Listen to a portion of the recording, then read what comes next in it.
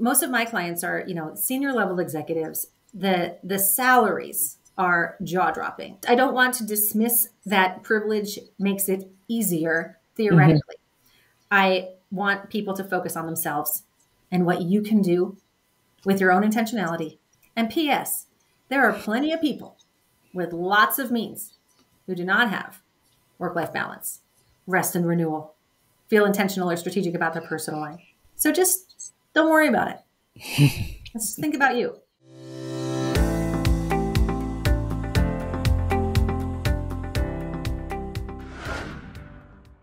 Hey, it's Samantha Hartley of the Profitable Joyful Consulting Podcast. This is my little buddy Munson.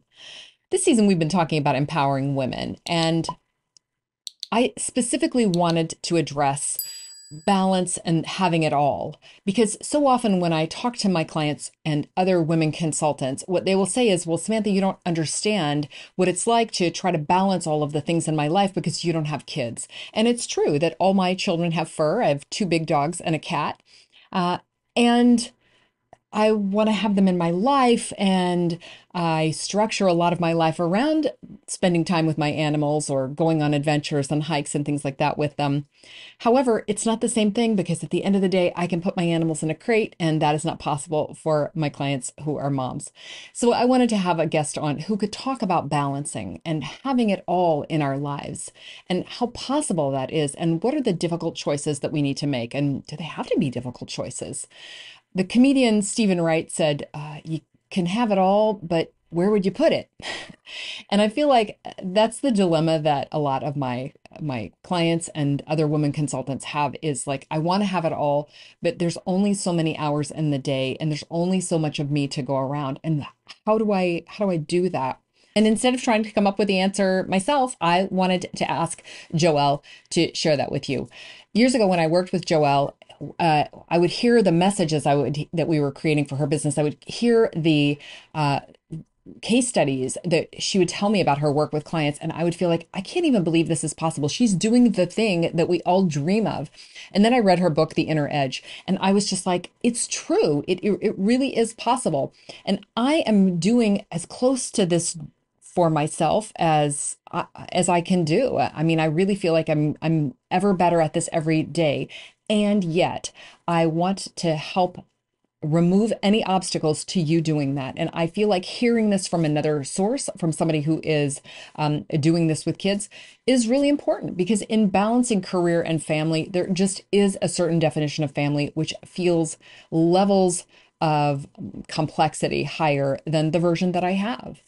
So I'm super excited to share Joelle with you, introduce her if this is your first time learning about her, share her work, because she's brilliant and completely aligned philosophically with so many of the ideas that I've shared with you here. So let's meet Joelle. Joelle K. is a director with the Leadership Research Institute who specializes in leadership development for senior executives in Fortune 500 companies.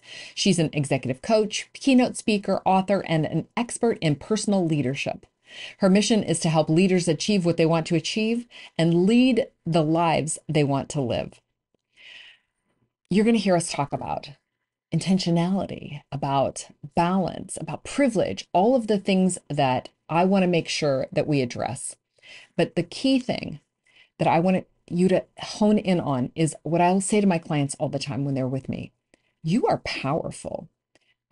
You're going to get what you want. So the most important thing for you to do is to decide what you want. As you listen to Joelle and me in this conversation, that's what I want you to keep in mind. You can have what you want. All right, with that, enjoy this conversation. Joelle, I love stories of transformation. So can you talk to us about someone that you've worked with who was experiencing the kind of balancing issues that we're going to get into in this episode, and how things went for her? Well, one of my favorite people is such a shining example of this. Her name is Hannah. And when I met her, I was her executive coach when she was working in a high-rise Fortune 500 company with burning the candle at both ends kind of a lifestyle. She worked 24/7. If she wasn't on her phone, she was in a meeting. And if she wasn't in a meeting, she was in the car going to someplace important. It just was unsustainable. So when she decided to leave that life, she took a sabbatical. And when she did, her transformation was dramatic. She really took the time off. She spent the entire summer singing and dancing, like literally in a production, because she loves to sing and dance. She went to the beach. She got enough sleep. And when it was over, she said, I don't want to give this up. I don't want to go back to that life that I had before. So she started her own company. And I thought, can you sustain this balance while you do start your own company? And she did. So she now has a 7-figure firm that serves at a national level, and she's still singing and dancing. Hooray. Hooray. That is exactly the kind of thing that I love to hear. So I know that there's so many topics that you and I align around. And one of them is that like you can make things happen that you want to have happen for yourself. So before we go too much further down that, let's take a step back and just talk a little bit about your story. Were you always somebody who could like balance career and family? And were you good at this all along and you brought this gift to your clients, or was that something that you struggled with before? Well, I would say it's both. I really do value quality of life. I mean, I love life. I think there's so much fun to be had. So, I have a brand new little puppy. I've got 2 sons. One of them's in college, which is extremely fun and also involves traveling back and forth and learning new things together as a family. I have a senior in high school and all the activities that come with that. And I do like to do things for myself. I like to go running. I like to travel. I love to ski, paddleboarding. So there's so much in life that I think is just fun and enriching and joyful. And I want to make room for that. And also, it's a struggle. Yeah. It's a struggle every day. To have our team is, proud to be a 7-figure corner of a firm and serving clients worldwide. And I work 4 hours a day, 4 days a week, so how do I do all that on a daily basis when the emails are coming and the phone is ringing and the text won't stop chiming and there's appointments and my calendar is full and this team needs me and I need to show up for that video and I've got all these things going on and it just piles and piles and piles and piles on. Finding a way to manage all those things is a daily struggle. It's a daily struggle. But I think it's one worth winning. Absolutely. So I'm sure if I were a listener, I'd be saying, okay, yeah, but the thing that you described that's the daily struggle sounds like my life. Yeah. And hobbies sound wonderful and like a luxury and time for myself and all of those things. But how? So if you were just to kind of outline the big picture strokes, because we can only get so far in this, but like, what are the main principles that someone would need to know who wants to bring more balance into her life? So I want to start with a philosophy of life that I recommend. It's called personal leadership. So all of my expertise is in personal leadership. So let me talk about that for a minute as the framework for everything else that we talk about today. Personal leadership is the ability to lead yourself so that you can achieve what you want to achieve and lead the life you want to live. So if you think about it, leadership is the ability to define an, compelling vision for the future and then inspire people to achieve it. Personal leadership is the ability to do that for yourself. So when you think about designing your life, the very first and most important thing is to be the leader of that life. You may be a leader. You may be a leader in corporate America. You may be leading your own consulting firm. You may be leading your family, your community. You might be leading because of your ideas or your contributions or your inventions. But every single one of us is also leading a life. And so the most important principle is to be sure that you are taking the lead, that you are being reflective and strategic and intentional about the life that you're designing so that you can create the vision that is right for you. Now, within that philosophy, then if we think, specifically about, creating a vision for your life, first I would be curious to know, do you have that vision? Every one of us needs to stop at least long enough to think, what is the end result here? Can I picture what it would be like if my life and every day was exactly what I wanted it to be? Once you've done that, then you can start asking yourself the big questions. Questions like, what do I want? What do I need to focus on to get it? Right? What's my action plan? Your audience are skilled in all of this. They are business women. They are successful. They are entrepreneurs, solopreneurs, business women. They know how to do this. Yeah. Now, can you do it for yourself? Yeah. So I love really starting from the being state with that vision of like, what does the life look like and what does it feel like? To me, I love vision statements that feel like you can step into them and kind of like walk around in them. Like if this is the snapshot of what I want my life to be, and then I step into it, I'm like, how does this feel? What does it smell like? What's comfortable here? Where are the edges of it? And then as you're saying, like, bringing that specific focus to, okay, so from within here, if I were to operate, if it's my car, my vision is my car that I step into, then where do I want to take that? So I think that's a really smart step. And it's super aligned with the things that I'll talk about on here and that I talk about with my clients, with definitely like vision is the starting point for anybody's business. And then the next thing is really, contained in the vision are those values and things like that. But bringing intention to things, because if we don't do something intentionally, then we're kind of like having it be accidental. And even as you were describing things before, I was like, when people are on that kind of like go 24/7, it's like they've lost control of their lives and they're not actually in charge of it. So I really like the idea of this as like personal leadership is about taking control back of your own life and deciding where you want that to go. So it just really resonates. What's the next thing that we do after we decide those goals? Your idea of vision is a perfect next step. And I'm going to differentiate between, sort of step 1 and step 1A. So, Yeah. Step 1 is asking like, what do I want for my life? Can I see it? I think step 2 is clarifying that. And it is an exercise. It is a concrete activity where you sit yourself down and you put in writing, what is my vision? You and I share a vision. I love the name of your podcast, Profitable Joyful Consulting. It is so clear, right? Well, my vision is success plus quality of life. Love and it. They are aligned, right? The success in my vision is about being financially successful from a business standpoint. And then the quality of life in my vision is like you're joyful, right? But because I know that, I can assess any opportunity on those two scales. So I would really recommend taking that step of actually writing down the vision, having not just the I see it vision, but the I wrote the vision statement step.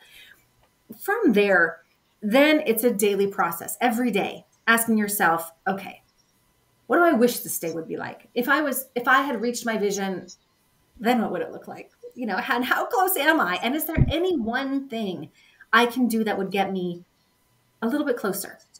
So if we think about your vision as your ideal, right? Your ideal life, you can picture it all.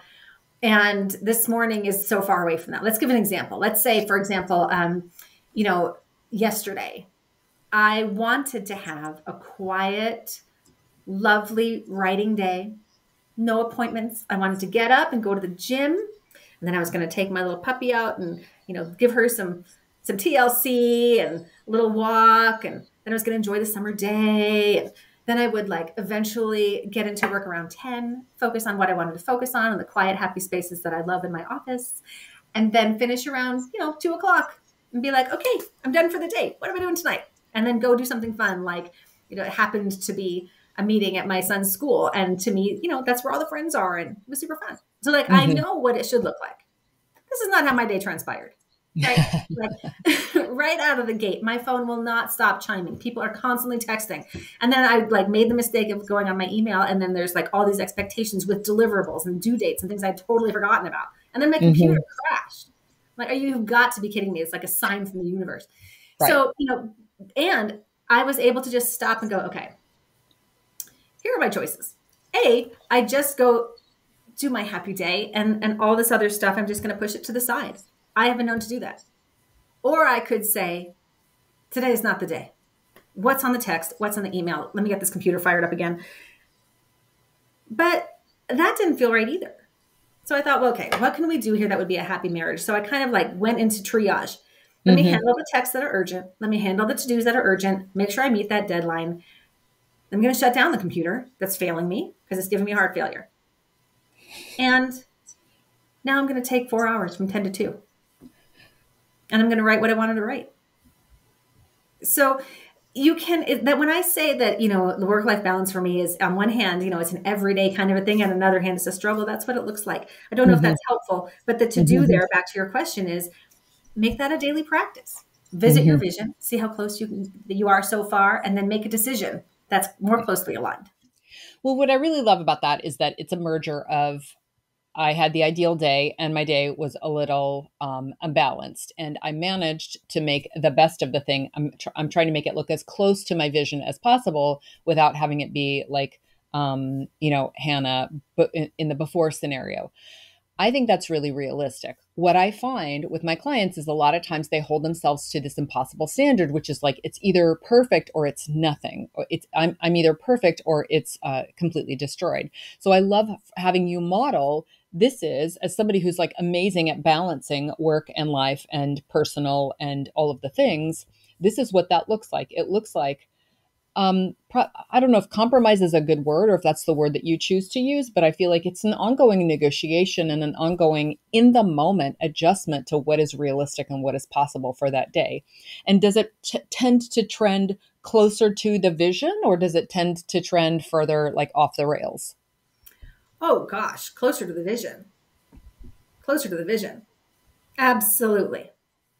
I mean, So, I had this question posed to me once, so my team does a lot of leadership development. I'm an executive coach personally, and work one-on-one, but there are, many settings where my whole entire team or firm works in, corporate settings, doing leadership development programs and that kind of a thing. And I told a story once about, the sort of the ideal life, right? How you paint the picture of your ideal life. And then, once you've done that, once you have the vision, then you set up about trying to create that. I mean, that is the process, right? yeah. And so I told her some of that, and she said, well, what percentage of the time? Like, is that like 100% of the time, or is that like 80% of the time? Because it really seems Uh-huh. like far away for me. And I remember at that time saying like, oh gosh, I mean, I think it was like 60% of the time. And she was Mm-hmm. like, oh, so if I could do it like 20% of the time, like, would that be okay? Yeah, Yeah. that would be okay. And then you learn over time to get to 30% or 80%. Or some days Mm-hmm. it feels like you're at 100% when you're in your hammock with the, drink in your hand and the sun is shining and you're on vacation and your team is back home working for you. You think, Yeah. this is the life. I did it. I completely agree with that. And I'm so glad that you used a number like 20% because I feel like this is where one of the things, Joelle, that I describe is that my clients don't tend to be motivated by money. So when I talk about money stuff and they say, well, I don't really care if I make $1 million, I'm like, okay, well, think of it as like an A, and then there's an A plus and an A minus, because a lot of us tend to be good students. So I'm like, just think of it as like getting a really good grade, and kind of the more money you make or the closer you hit to your goals, the closer you are with a grade. But then somebody hears like 60% and they think, well, that was a D. That's almost a failing grade. Or 20%, that's failing. Okay, but more than zero is already progress for you. And so we can't really use that metric for this. We have to think it's better than I was doing before. And we're going to do, 2 steps forward, 1 step back sometimes. But as you're saying, like you're 60% back then, and it sounds like you're much, much closer to your ideal now. And it's funny that you mentioned hammock, because we got a hammock this summer. I've spent days in the hammock, and yesterday I was on a charter fishing trip. So this is like what you and I think, are speaking from the experience of like, these are our values, and we're trying to help others to say, like, how closely can you get your life to conform to your own vision and your own values? Absolutely. Absolutely. I mean, a lot of times when I listen to, I don't know, podcasts and webinars, and there'll be these suggestions, and it starts to overwhelm me where, you should do this, you should do that, you should do this, you should do this, always do this, always do that. And I think, oh my gosh, always. Well, what if I just did it, whatever it is, like, let's say in this case, aligning my day to my vision for my day. What if I don't feel like I can do that every day? What if I don't even feel like I can do that once a week? And I feel like, well, could you do it once? Like just once, try it, and then change for a change. Just see, like, is there one thing in my day? So for instance, I have a client who she just really benefits from meditation. She loves to meditate.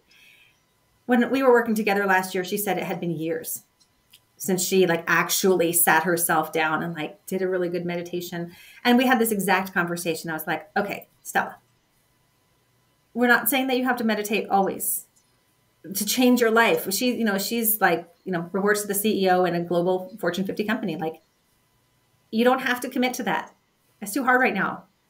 If that's how you feel. And you don't even have to do it once a week or once a day, but could you do it like just once? And she did. And she was like, okay, Saturday, I'm getting on an airplane. I am flying to see my parents. I'm going to like bring my headphones and I'm going to like meditate on the plane. And I thought, well, that is lovely, right? It's a gentle step. It's for you. Nobody's saying you have to do it. There's no pressure here. But if you want to meditate because you feel like that makes you feel centered and clear, well, then let's see if we can find a time for you to do that. And she did it once. And she was just so amazed. She said, I felt like myself again. I just needed that time to connect to, the silence and the stillness that rests within. And now she has brought meditation back into her life. So that's all she needed to do was get there once. That was enough. So good. So good. Really. I think it's that pass fail, or it has to be perfect or it's nothing. So I love that concept. It sounds to me, and I want to make sure that we follow, if there's additional steps, I want to get back to your steps, but it sounds to me that there's all of these micro decisions that have to be made during that day when you're attempting to conform. What's the decision-making criteria in there?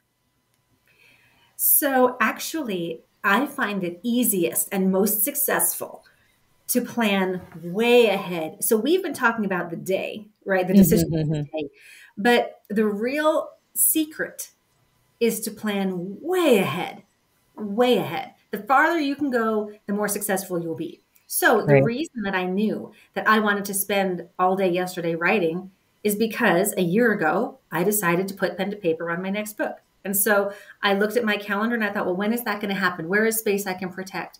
And once I knew what that was, I could start conveying that to people or just making decisions around it. So originally, I didn't have any appointments yesterday. I mean, if you looked at the calendar was clear because I made it that way last year. And then when you get there, the decision is I'm looking at a beautiful, empty, clear calendar. That's all for me. And then all this noise comes along. It's like messing up my space. So then the decision becomes this like, impulse where you're like, oh my gosh, I have to decide right now. Which is it? Is it this or is it that? Is it this or is it that? And you may make the right decision or you may make the wrong decision for you in that moment. And either way, you will have the chance to do it again. So if I would have failed yesterday, I would have thought, okay, that did not work. I want like no interruptions. Yeah. So I have to do even better. Like I'm turning off my phone when I get home from the gym. So no more chiming. I'm not opening my email on writing days. Like I decided that I learned it. So It is a daily process of, I knew it was perfect and ideal. And I can see that this is not it. And what am I going to do right now? And then circle back and go, okay, let's do it again. Right. Let's do it again and see if we can get it better next time. I also hear in there really good boundaries. So I learned I need to turn off my phone here and I protect my time on writing days and things like that. So knowing what those boundaries are, what kind of a role is that playing for you in creating your ideal day and creating balance in your life? Boundaries are one of the tools of work-life balance, right? So if you imagine we have a big toolkit, like, with all the levels, where you put like all the different tools. Boundaries would take up a big space. It's so important to know like what's in and what's out, what's okay and what's not. What do I prefer and what do I not? What am I going to say yes to? What am I going to say no to? And the more of this work you can do on your own ahead of time, the better you'll be in the moment. And that's honestly, Samantha, I think that is where and why most people fail. So again, one of the secrets is all of this that we're talking about, it comes from your reflective time. As I said before, being strategic and intentional. So what does that look like? It looks like you on a walk in the morning, making decisions before your day starts. It looks like you pen to paper with a journal. It looks like you with your executive coach or your coaching program. It looks like you designing plans on your computer, taking the time for yourself to plan all of that. That is what makes it successful. If you're constantly in the moment, it's too hard. I'll give you another quick analogy. I'm trying to eat healthier. I mean, I'm a healthy eater to begin with, but like I haven't been a vegan for my whole life. And so, trying to give up something like caffeine. Your body's used to caffeine. So you've got that going against you. You love coffee. So there's that, all the things, all the reasons. But if I decide I want to give up caffeine or drink less caffeine, I need to decide that before I want the cup of coffee. If I'm trying to decide in the moment, if I'm like, oh my gosh, I'm going into a meeting, I haven't had any coffee because I said I wasn't going to drink any caffeine, and now the meeting's starting and I'm like sleepy and distracted. Like I'm going to be like, you know what? Forget about it. Tomorrow I'll today I just need a cup of coffee. So it's all about the beforehand. That makes total sense. And it has also been my experience that in the moment, when all those texts are coming in or all those emails are there, then you give into my peacemaker who wants to make everyone happy, or my, slippery boundaries where I just say yes to things that I don't really want to, or my procrastinator who says, I'm not going to deal with any of that. I'm just going to go do my thing, and creates even more problems in the lack of compromise. So it's definitely not a place to take action from. Can we just for a moment, just talk about the idea of balance? Because I know there's people who are even opposed to the idea of that we can balance all of these things and that it needs to be much more about integration. And I do think that that's something that happened for us during COVID, which is that the boundaries between work and home blended, the boundaries between family and office and all of that. So when you think of what we're doing, are we really balancing all of ourselves, all these versions of ourselves? What's really happening there? I am of two minds when it comes to this question about, is balance really possible? First, there is my own life philosophy, and then there's what I've learned, and they're both helpful. So if it's okay, I'll share them both. Definitely. So I always say, if you want to know if work-life balance is possible, just ask someone who has it. I mean, those of us who are living balanced lives are like, what else would there be? Mm-hmm. And, if you're out there in the blogosphere, there are just oodles and oodles of people. Well, balance is never possible. You really, if you just can't have it all, you need to give up trying. Or they'll say, well, you can have it all, but not all at once, or you can have it all, but maybe, whatever, all these. And I just think you can wiggle your way out of it however you want. But, if you don't believe you can have work-life balance, I guarantee you're not going to have work-life balance. Like that is the end of the story. If you believe that you want to live that way, and that that's possible and good, and that you can also be successful at the same time as you're enjoying your life and being rested and renewed, then you will create that. So the mindset is just absolutely critical. So I do believe in work-life balance because that's how I live my life.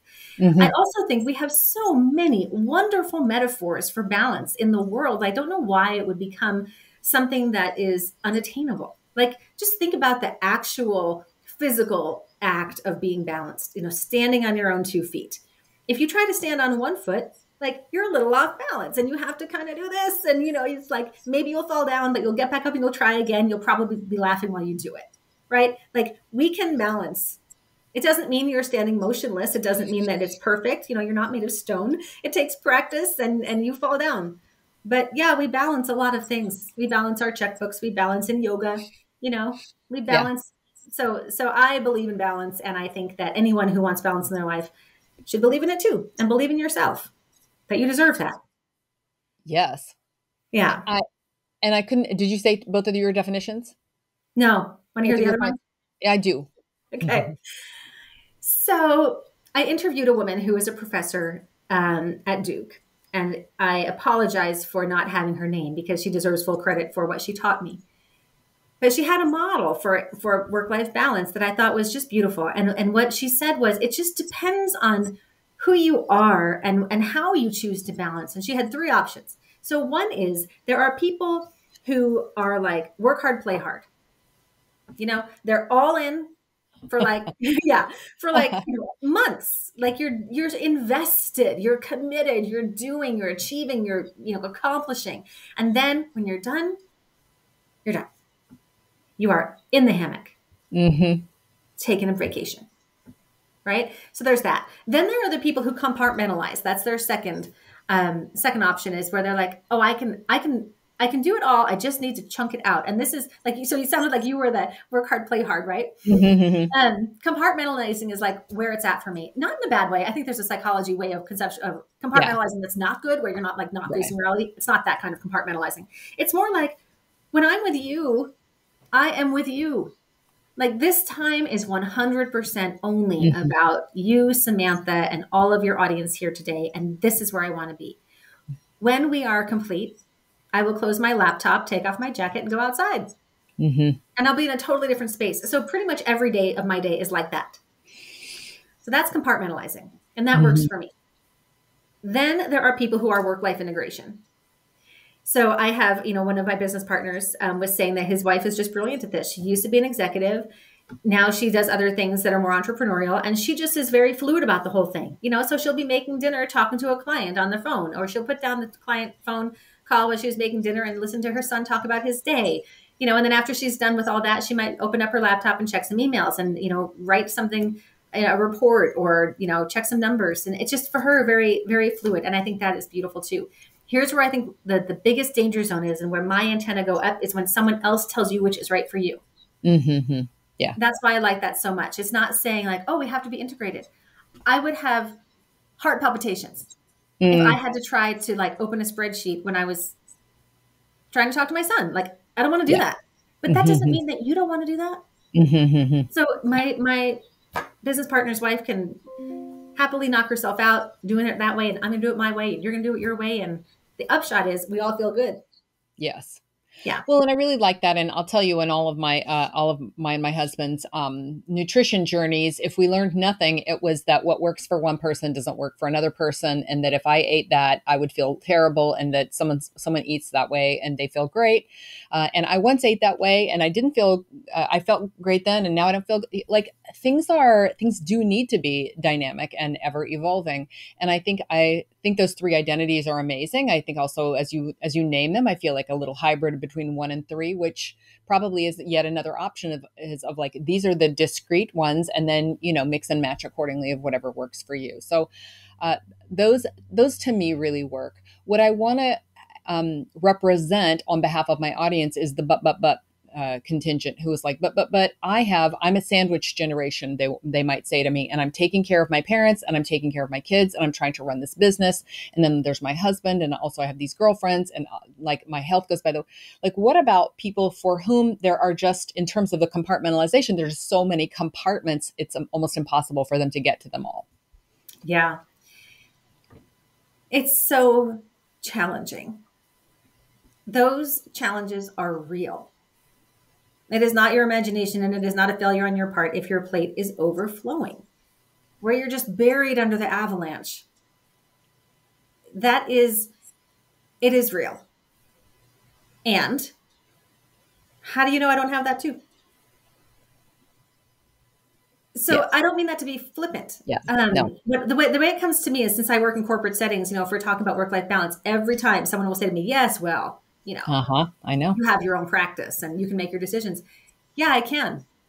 And you can also make decisions. You might not make the same decisions I make, but you can make your decisions. And are you? Yeah. So, and what I have learned, the benefit of executive coaching is you get to hear what's really going on in people's lives and what's really going on in their heads. And so the same person who's on the Today Show because she, has the work-life balance and wrote a book about it and is just so rested and renewed and looks vibrant and all those things. But she also has aging parents and little kids and a dog who's sick and a husband who left, or, clients that didn't pay. Like, everyone's got their stuff. Everyone's got it. And so as much as I sympathize, I empathize, and I have been there, sister, I know how hard it can be. I know. And also, don't let that stop you. We're all in this together. We're all just doing our best. And absolutely. Totally. I totally hear what you're saying. And I feel like that's the thing that happens for a lot of us, is that we seek separation instead of finding what the commonalities are. And as you're saying, it's like, well, but you can't imagine because of this thing. And everybody has their thing that they're working on. I will hear the yes because you're self-employed, or no, I can't do that because I'm self-employed, or well, I have small children, well, I can't do it because I have small children, or whatever is the thing. And to me, it takes it back to the vision that you talked about, and your ideas about what is possible for you. But I don't want to. So I kind of want to make that as a complete idea, and then I want to also open up kind of privilege, because I think that there is also a certain amount of privilege that comes with these things that. Creates kind of particular difficulties or particular disadvantages for people who don't have them. Is that still the case of don't project your exceptional situation on another and assume that they're not having their own challenges? Or are there kind of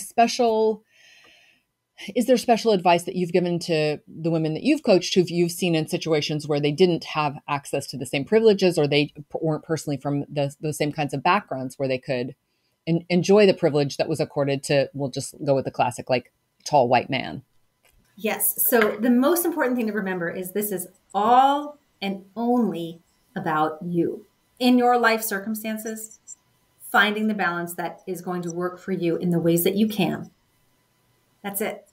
Like most of my clients are, senior level executives. The salaries are jaw dropping. Their bosses are, it's just laughable. The money that flows in that echelon of corporate leadership. But like, I don't have that, right? I have a lot of other privileges that are amazing, and I'm so grateful. And I have people I know who are in vastly different circumstances. Family, friends, people who I've worked with, people in our community, people at church, people at the nonprofit I work with, people that the nonprofit serves. And they do it their way. So I just think it's a distraction. It is not unreal, right? I mean, fortunate people with privilege likely have some options available that maybe all of us don't. Like I was just talking with someone recently who's, the way that he gets his sort of work-life balance is he has a private jet. And so he goes where he wants to go and he wants to go. And then he can take his kids with him. And then he can have quality time on the private jet. I think, well, that is just amazing. But maybe my quality time looks like sitting with my son at the kitchen counter when he comes home. Mm-hmm. Right. So I don't want to dismiss that privilege makes it easier theoretically. I want people to focus on themselves and what you can do with your own intentionality. And P.S., there are plenty of people with lots of means who do not have work-life balance, rest and renewal, feel intentional or strategic about their personal life. So just don't worry about it. Let's think about you. I love it. It's a great point. So as a mom, and I remember when I have, you and I've been connected for a long time. So I remember when your sons were younger, there were unique challenges that you're having a little bit less of now because you're half of an empty nester. So, although maybe I shouldn't say that because that might not be a good thing. But when you think about the challenges that working moms have, especially the moms who are running businesses and they have kids who are they're actively having to parent in the home, what are those unique challenges, and what is the advice that you have to business owning consulting moms? So if we go back all the way to the beginning of this call, the principles are the same. The practices are the same. So let's go back to some of the things we talked about and just apply it to all of us who are moms and have to do this every day, right? So we talked about taking leadership of your own life. If you are the one who is in the lead, you create the vision, you make the decisions, and then you drive yourself toward that amazing life. So let's add on with kids. Right? If I am an entrepreneur or solopreneur working from home and I have little kids, like, 3 and 5, what is my vision for what that looks like? Have I done those things that you and I talked about? Did I get the picture, like the vision in terms of visualizing it? Can I see what it would be like if my kids were like happy and content and attended to, not neglected, not sitting in front of some electronics all day long, but like, well-adjusted, healthy kids with interesting lives. And also I had a successful business. Can I picture that? Am I picturing that? And then also, what if I put pen to paper and made that vision statement? That's how I came up with success plus quality of life. I was like, I want them both. I want both the time with the kids and the successful business. What does that look like? So I made decisions about what that looked like for me. And all the things that we're talking about, that daily decisions or planning way ahead of time or, telling people far in advance. I take a sabbatical every summer. So, that's what mine looks like. So it's all of everything we've talked about. Just start from the beginning and add the word with kids and then put in the age of your kids. So if they're 2.5 and 5, that is just its own kind of special challenge and might have its own kind of special boundaries. Like, I know for me, there's nothing I loved better than a great nanny. I spent plenty of time with my kids. My days were short. We had mornings. I walked them to school. We had afternoons. I picked them up from school. They were around in the afternoons. I went to all the soccer fields and all the stuff.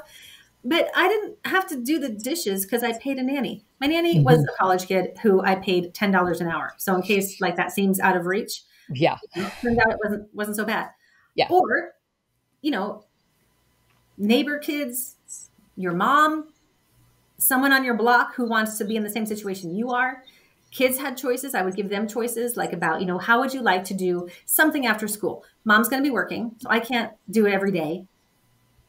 And maybe they wouldn't want that anyway. But what do you want to do? Dance? Soccer? After school program? Spend time with kids? Friends? Like, what do you want to do? What you cannot do is sit in front of a computer for 2 hours every afternoon. Let's figure it out. And then the more your kids get older, the more those decisions change. So now they're 7 and 12. What does that look like? Are there afternoons where you go to a friend's house so that I can finish my workday? What are you going to do on the days that, there's no school and mom has to work? What's that going to look like? Let's make some decisions together. All very planful. Now the kids are 18 and 20. What does that look like? Can I help you at all hours of the day, every day? Let's see what that looks like. Yeah. Right. Yeah. And then those decisions. So, and it's all different. It's all individual. So I don't want the message to be, you should farm out your kids. I want the message to be, where do you want your kids to be? So I'll share one more story and then, turn it back over to you. But I had one client who, and her kids were like teens and tweens, like in that 12 to 14 range. She was like, I love to have my kids in the house. I like to hear the noise. I want them to have their friends over. I want them to be playing basketball. I want them to be like around. I want them to, I want them around me, but I also want to work. So what she decided was that when she was ready to actually do something and the kids were also around, she would like put the doctor is in sign on her door and just be like, mom is like at work. I'm in with my clients. And, if you really need my attention desperately, you can text me. And I will like keep a little eye on that. Right. And then I'll come get you. And if you don't need me, this is a good time to like find something to occupy yourself. So it really is about those boundaries. It really is about the moment to moment decisions and the long-term decisions about what do you want this to look like? Well, and I love that you're again modeling like planning this out in advance so that it's not a surprise in the moment, so that it's like, gosh, we never thought what we'd be doing, or oh, I never thought about this, and now it's an urgent or it's an important thing. And I do think, and I've I don't have kids of my own, but I've watched my friends who I think are really exceptional parents. And a lot of the ones who I think did a really good job are the ones who set boundaries, actually enforce the boundaries, which I'm terrible at, with my own kids who happen to have fur. And they would put their children in situations where they would expect them to follow through. So they would take them to restaurants and teach them how to behave so that the kids weren't like, I can't imagine how to be in a restaurant. Or they would say, I'm going to be working and you do your own thing out there. And then the kids would learn, oh, I understand now how to be independent, or I'm not going to be accessible by text because I have this really important meeting. And the kids learn, oh, I know how to handle my own emergencies. And I just feel like it empowers the children in personal leadership also, so that they grow up as these like independent, empowered beings at an age appropriate time. So that to me is really consistent with what you're talking about. Now, you have said a word which I am super fixated on, so we're going to have to spend a little time on sabbatical before we wrap up. Can you talk about what on earth you mean by sabbatical? You have taken one because you and I were just in touch while you were on sabbatical, and you were saying, I can't talk right now, I'm on sabbatical. What is that, and how do you manage to do that and keep everything else flowing? Okay, great. So it's so serendipitous that we were just talking about kids, because that's when this started. When I was pregnant with my first son, the one who's now 20, I took a maternity leave. And I was like, I don't have a job. I am my own I have my own company. Like, how do you do that? And so I was like, well, I'm going to take 3 months off. So I you have 9 months lead time. So I told everyone that I was going to be taking a maternity leave, and that these were we were going to set everybody up so that they felt well cared for before I left, got them all things to do while I was away, picked up when I came back. And when I came back, I thought, well, that worked. All the clients are still here. I adjusted to having this new little baby. So like that worked too. So I started taking a sabbatical every summer, and the summer aligns to the school calendar, right? My kids are out. I'm out. My college kid, his schedule shifts. College kids get out in May. Now my sabbatical's a month longer. So, it's just like, I use it as a way of saying, there are times in my life where I just want to be on vacation or sabbatical. The word sabbatical comes from academia, which isn't actually a vacation. It's a space and a time where you use the opportunity to do something important to you. Sometimes that is a vacation. Sometimes it's writing a book. Sometimes it's doing research. Sometimes for me, it's just getting organized in the quiet of my office when I won't be interrupted. Sometimes it has nothing to do with work at all. But it's creating time and space for yourself of a duration in which you can really have protected space. And I have found that every year I feel better, clearer, more aligned to the vision that I have. And you feel like when you start to take a sabbatical that something bad's going to happen. Everyone's going to disappear, right? I won't have any clients when I come back. Oh, I have to work and I have to make money. What's going to happen there? Like, I wanted to grow my business. I don't want to put it on pause. All I can tell you is that when you use that time strategically, just like everything else, you feel better. The clients are still there. The money will still be there. The clients will grow. Your business will grow because that's what you intended. I'm convinced. I'm 85% convinced.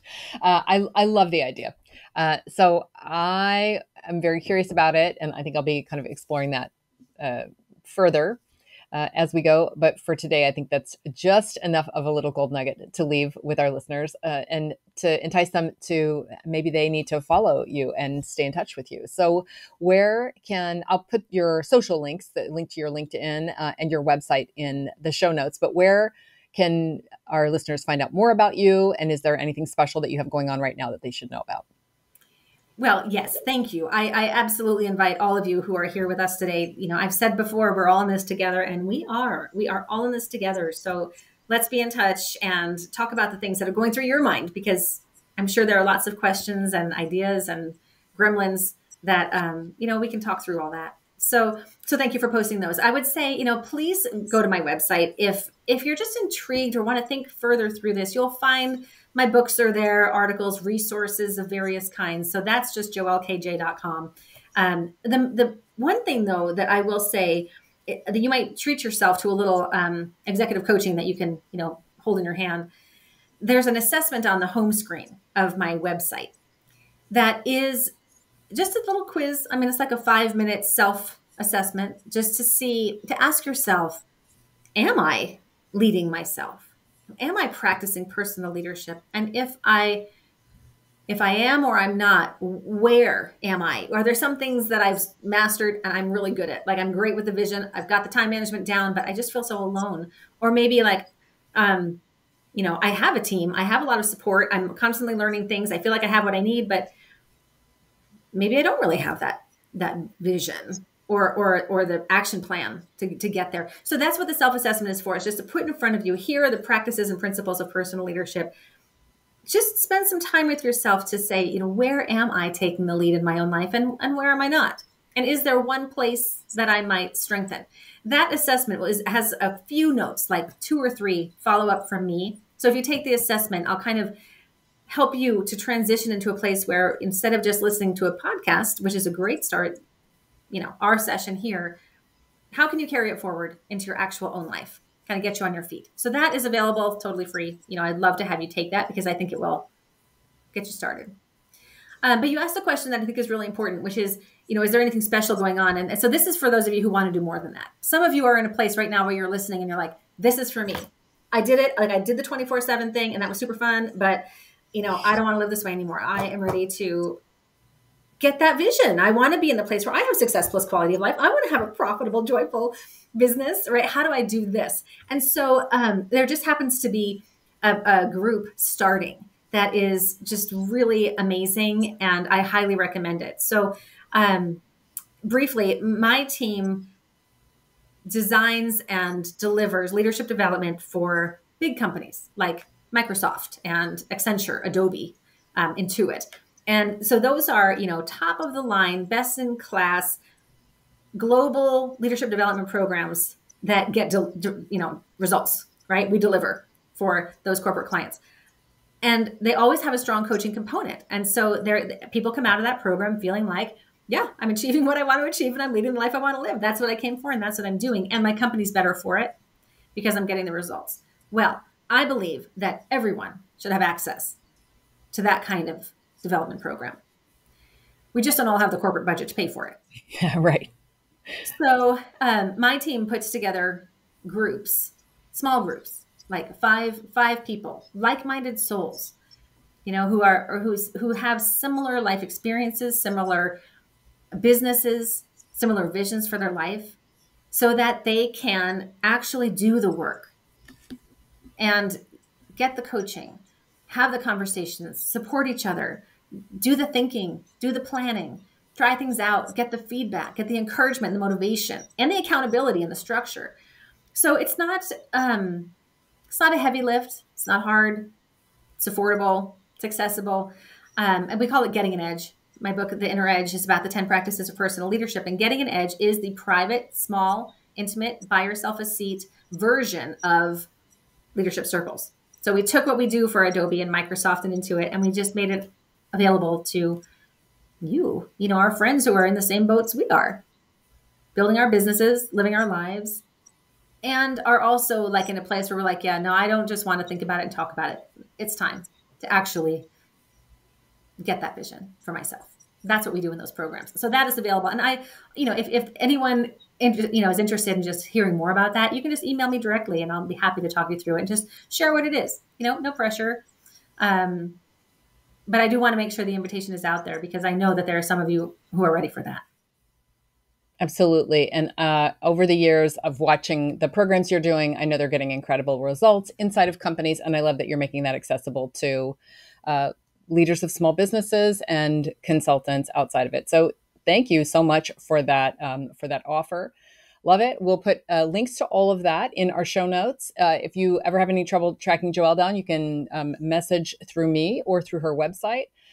And with that, Joelle, thank you so much for sharing your wisdom. And this, I think they're revolutionary ideas even today. A lot of the things that you're talking about are really going to be mind-blowing for a lot of people who hear this. So thank you so much for sharing those and for coming on. Well, it's my pleasure. You are changing lives with all the work that you do. So thank you for the opportunity to join you in that today. It's just been a lot of fun. I've learned so much from you. I would not be where I am today if it weren't for you. So thank you for you. Thank you for this podcast. And thank you for having me. Fabulous. And with that, Joelle and I are wishing you a profitable and joyful consulting business.